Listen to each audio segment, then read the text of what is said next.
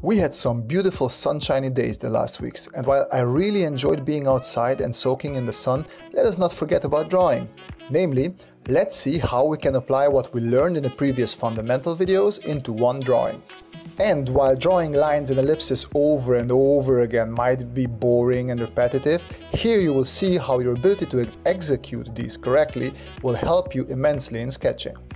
As you can see, I use straight lines to build primitive shapes for my vehicle. It is always easier to draw anything in perspective if you can place it into the most basic of shapes.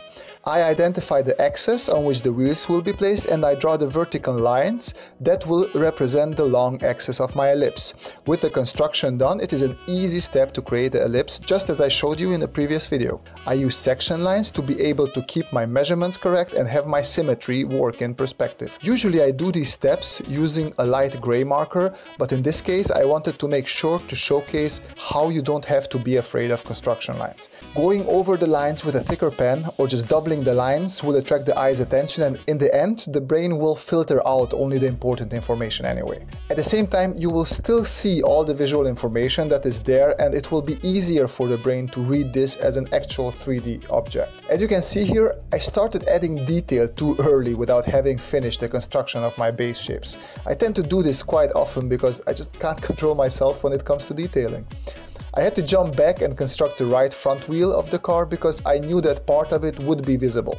Notice how I drew the wheel through the rest of the construction lines, but I'm not worrying about that being distracting, because I know I will come back with the thicker lines and will outline the parts that are actually visible. To add some pop to the sketch, I added the shadow areas to the spoiler and wheels. I also continue adding more detail to the drawing, this way pushing the construction lines even further to the background. Adding a shadow to your product always helps placing it into the environment. We will be focusing on lighting and shadows in future videos.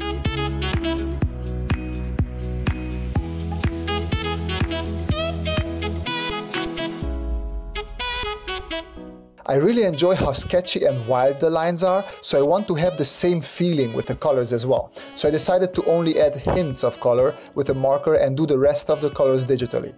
Sometimes having a dirty, sketchy style is exactly what the client might be looking for, so don't strive for perfect, clean sketches all the time.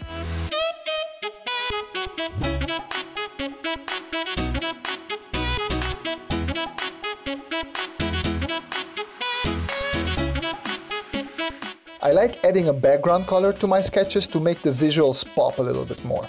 In this case, I went with orange, which is a complementary color to blue, but it works quite well with green as well.